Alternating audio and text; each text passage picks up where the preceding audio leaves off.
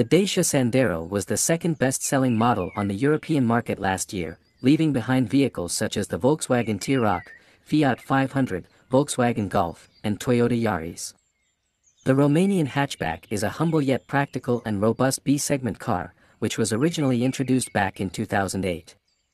The third-generation Sandero was launched in 2020 and with Europe's ever stricter emission standards.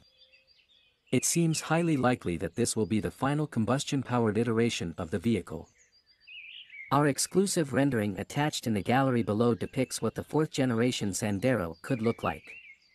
Our colleagues at Motor1.com Italy suggest the model will morph into an EV somewhere around the year 2027 and will borrow design cues from the Bigster SUV concept. While nothing is officially confirmed yet, Denis Loviotti, CEO of Dacia, gave early hints in an interview with Autocar.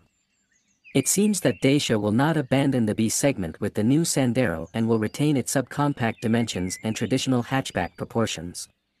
To make the car look a little more mature, the Romanian firm is expected to combine the latest iteration of its corporate grille with a higher and more massive beltline, as well as wider wheel arches for a more crossover-ish look.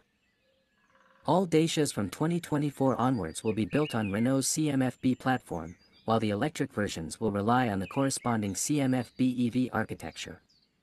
Simply put, the Sandero will share its underpinnings with future small electric cars from the Renault-Nissan-Mitsubishi alliance, including the new Renault 4, Renault 5, and Nissan Micra.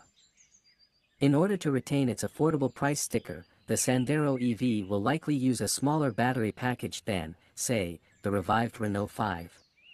The brand's CEO Loviotti even confirmed the model will have a shorter range and longer recharge times than its competitors, but this shouldn't really come as a surprise given Dacia's budget nature.